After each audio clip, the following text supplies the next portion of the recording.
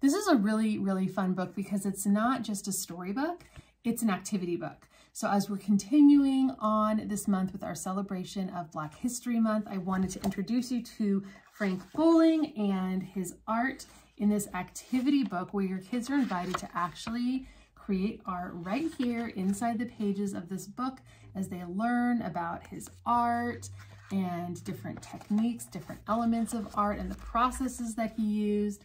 So I believe that this is a whole series of books, so you can find them about additional artists as well. But Frank Bowling's art is so much fun to look at and explore together, and then to try out your own inspired by what you learned from the artist himself.